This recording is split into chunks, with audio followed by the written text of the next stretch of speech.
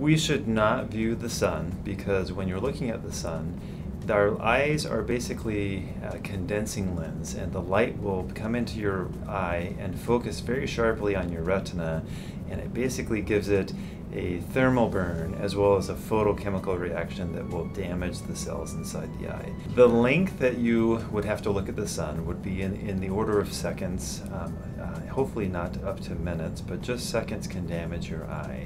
So when the solar eclipse is happening, we're going to lose some of our sun, and what happens there is your pupils will dilate and make the available light that's coming into the eye even greater. Pinhole cameras are safe if used properly.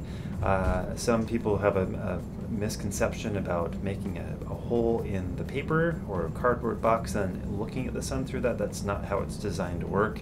A pinhole is designed so you're having indirect observation. So the pinhole, the light is coming through and then you're projecting it on something. So think of it as light coming over your shoulder, and you'll be looking at it on a projected screen.